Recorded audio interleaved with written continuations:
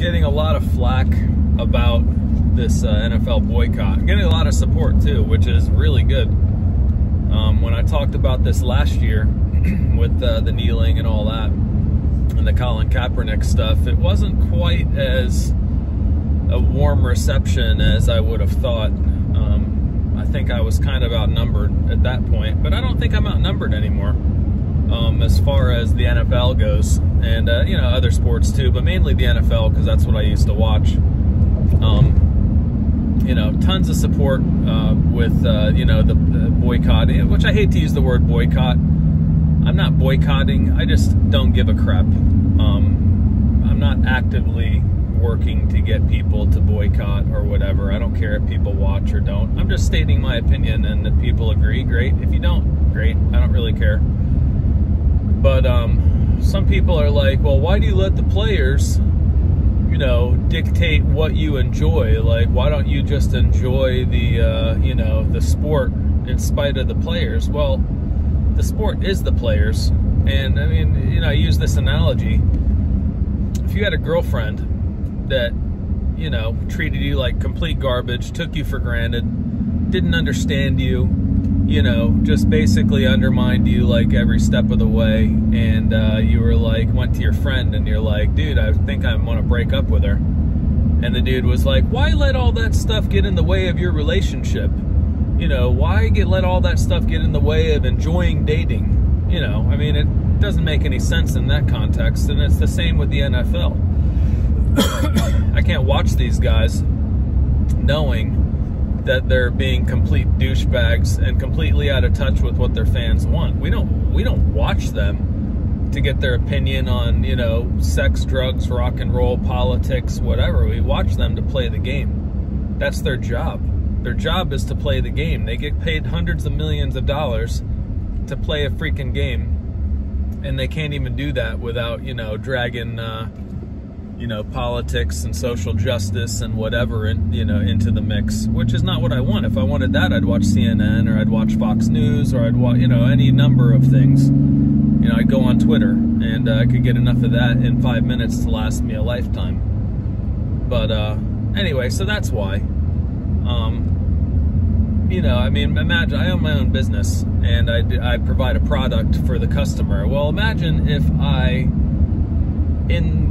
embedded in that product was everything that I believe about life and what I think everyone else should believe, and, you know, I disrespect their wife, their president, their, you know, whatever.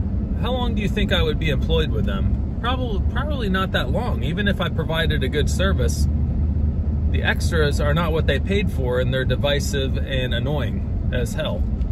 So, I mean, that's kind of where I'm at.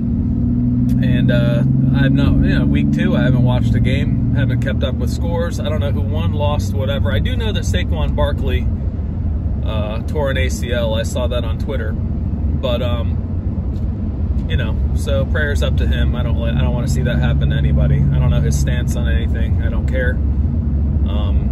You know, nobody should have to tear an ACL. But anyway, you know, I don't miss it. And that's the thing that people don't understand, or not people, that's what the NFL doesn't understand. We don't need them. You know, most of us don't need them. Most of us have enough going on in life to where we can, you know, make our lives fun in other ways. You know, we don't need the NFL. I'm not sitting around waiting for, you know, with bated breath, you know, what the NFL is going to do or whatever. I don't miss it at all. It was a nice pastime. I enjoyed it on, you know, Sundays, you know, Fridays, whatever. You know, I used to watch it pretty much any time a game was on. But ultimately, I don't need it. I don't want to look at their freaking pouty, super rich, stupid faces telling me about, you know, social injustice and inequity and, you know, whatever in the world. It's like, just shut up and play. Throw the ball, catch the ball, run really fast. That's your job. If I wanted to know what you thought about, you know, what color the sky is, I'll check your Twitter or, you know, your Facebook page. Other than that, I don't care. So anyway, the NFL better get with the program, because the ratings are not going to support these player salaries for very long, if they are even now. I mean, you know, the 40% cut in ratings is not what the owners had in mind, I'm sure.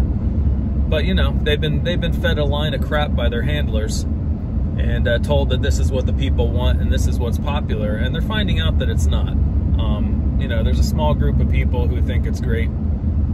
There's a small group of people who don't care, and there's a big group of people who think it's a bunch of crap and are turning the TV off and going fishing. So, anyway, I hope they get it together. I mean, I don't know what they could actually do at this point.